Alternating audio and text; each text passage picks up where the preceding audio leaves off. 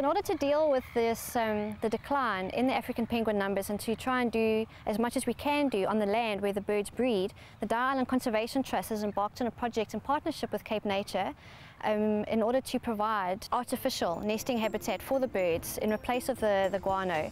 And these artificial nests are made on the mainland, enhanced by a local community project, and then they're brought onto Dye Island, and we place them in areas where the birds had been breeding the previous season.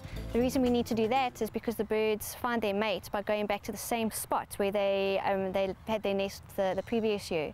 The way that people can get involved is just to support the nest project. It enables us to buy and produce the nests. It enables us to buy equipment that we need to do research on the monitoring. You can have a look at the DICT website for more details on how you can support the Dye Island Conservation Trust.